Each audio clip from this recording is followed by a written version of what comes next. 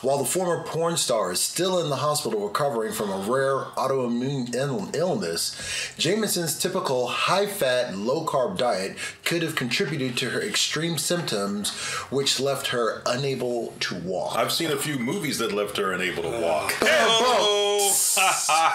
Well, seriously though, our hearts go out to her. Poor girl.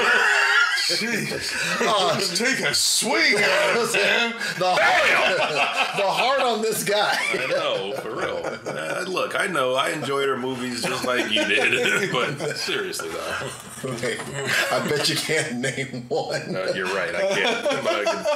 But I can tell you plenty of scenes I saw. Who the hell watches those movies? You watch clips. Haven't you ever seen the internet? You know what? This is a fitting tribute to a woman with a horrible disease. Get well soon. Yeah. Stay on your back.